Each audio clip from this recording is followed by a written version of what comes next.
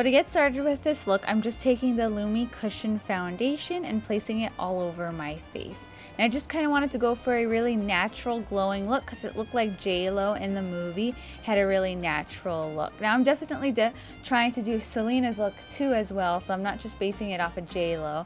And her face was very glowy whenever she had this nice short hair that I thought was really cute.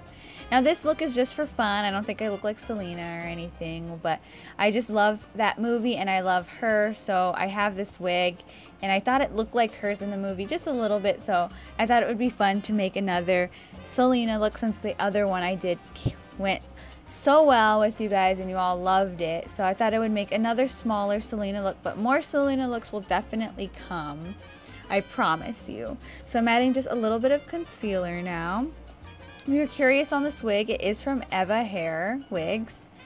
And now I'm just placing some powder on my face on the places that need it. I don't want to put it on any other places. Like I said, I want my face to look dewy and more natural because Selena was really young whenever she had this look going on. So she wasn't wearing that much makeup.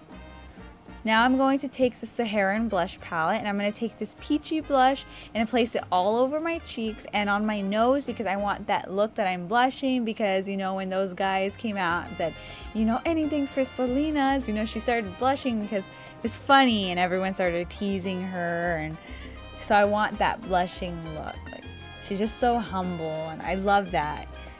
She was a really wonderful woman and I really feel like Jennifer Lopez portrayed her so well. She did a great job. But if you watch her interviews too, you can just see that she's just so genuine. I love it. So now I'm just taking Peach Smoothie, and this is probably going to be the only eyeshadow I use besides my liner. This is a really natural eyeshadow. You wouldn't be able to tell when it's the golden hour and sunset hits. It just, the sockets of your eyes just show up, and I love this. So that's what it looked like she was wearing. Oh, I am going to take a little bit of Chickadee too to brighten it up a bit, because like I said, we need this look to look fresh and to look like there's something there. You know what I mean? So that's what I could pick up from when I was looking at pictures of Selena and J-Lo when she portrayed her in this look. It looked like she had like a golden eyeshadow there. Now I'm taking Frappe from Makeup Geek and I'm going to line my upper lash line just to look like I have a little bit of definition in my lashes. It's basically it for the eyeshadow. You just want to blend it out a bit and keep it very natural because the red lip is going to be bold enough. So then I'm just going to curl my lashes and take this double stack NYX mascara. Just add a little bit. You just want to look like you have a little bit of definition in the lashes, but not like you have a full-on glam. So then my favorite part, which is the lipstick, I'm taking Cherry by MAC and also Lady Danger because this is a fire truck red, right? And you want a really bright red lip because this isn't like this typical Selena Como la Flor lipstick. This is a really bright lipstick that she's wearing.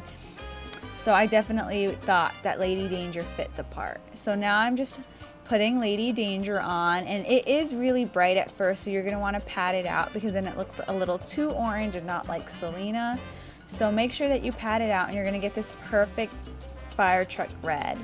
Alright guys, I hope you enjoyed this quick Selena tutorial. Just add a little bit of highlight and you'll get her look. I'll see you in my next video. Bye!